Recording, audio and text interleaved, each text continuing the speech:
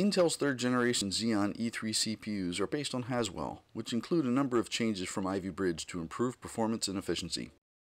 Modifications to the execution pipeline alone account for a several percent speed-up in existing software. There's also a significant emphasis on faster graphics.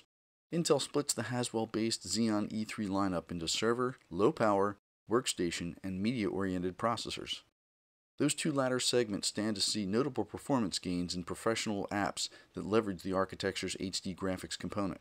The new Xeon E3 processors are available from 16 to 84 watt thermal ceilings. Most models feature 4 cores, though the lowest power offerings are still dual-core configurations. Familiar technologies like Turbo Boost and hyperthreading better utilize available TDP to complete workloads as quickly as possible, returning the platform to idle. All models drop into an LGA 1150 interface, so there's no upgrading older Xeon E3-based platforms. The good news is that the refreshed chipsets and enclosures expand what the Xeon E3 platform can do. More USB 3 connectivity help accommodate a greater number of fast external devices. Up to 6 SATA 6 gigabit links dramatically improve storage scalability, and low-voltage DDR3 memory support brings down overall power use.